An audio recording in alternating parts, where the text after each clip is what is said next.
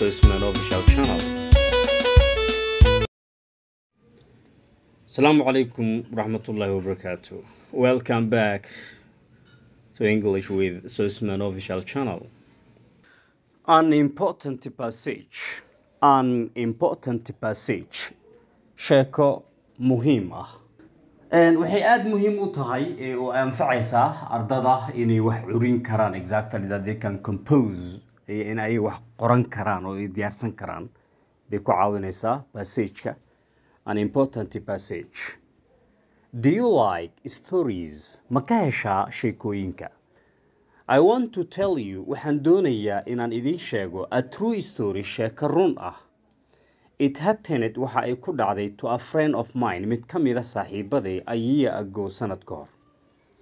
It happened to waxa ay ku dhacday a friend of mine, mid ka mid ah saaxiibaday, a year ago, hal sano ka hor ama sanad ka hor.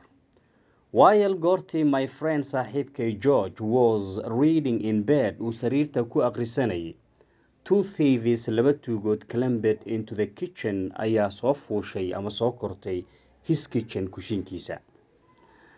After kadib they had entered, markii ay galeen the house, guriga, they went into the dining room qolkii qadaynta ama cuntaynta ayay galeen.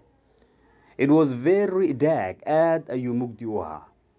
So sida awgeed they turned on a torch, waxay shiteen torch. Suddenly isla markiiba they heard, waxay maqleen a voice, cod, behind them, gadaashooda ayay cod ka maqleen. What's up? Maxaa dhacay? What's up? Someone called, qof ayaa u yeeray ama wacay. The thieves, tuugadii, dropped, waxay tuureen the torchkii and ran away, wayna carareen as quickly sida ugu dhaqsiya badan as they could ay u awoodeen. George heard, wuxuu maqlay the noise, sawaxankii ama buuqiyuu maqlay, and came downstairs, wuxuuna imaaday hoos quickly si dhaqsi la yimid. He turned on the light, wuxuu shiday leerkii, but laakiin he couldn't see anyone, cidna ma uusan arki karin. The thieves, tuugadii, had already gone, goor hore ayay tageen, but George's parrotka George uu lahaa, waa shimbirka parrot loo yaqaano, shimbir loo yaqaano exactly, parrot baa lahaa. I don't know what to say in Somali, wax lagu dhaha ma garanayo. George's parrot waa shimbir dadka xoogaa waxay dhaan wixii aad tiraado u dhahaa mig uu sameeyo calishaan uu ku cajiliya maalna parrot Henry was still there, ayaa weli halkaa joogay. What's up, George? He asked, ayuu weydiiyey. Nothing, Henry, waxna George said, ayuu yiri, and smiled, wuuna dheelcadeeyey. Go back to sleep, ku laabo jiifkaada ku yiri. Improve your pronunciation. Do you like stories? I want to tell you a true story.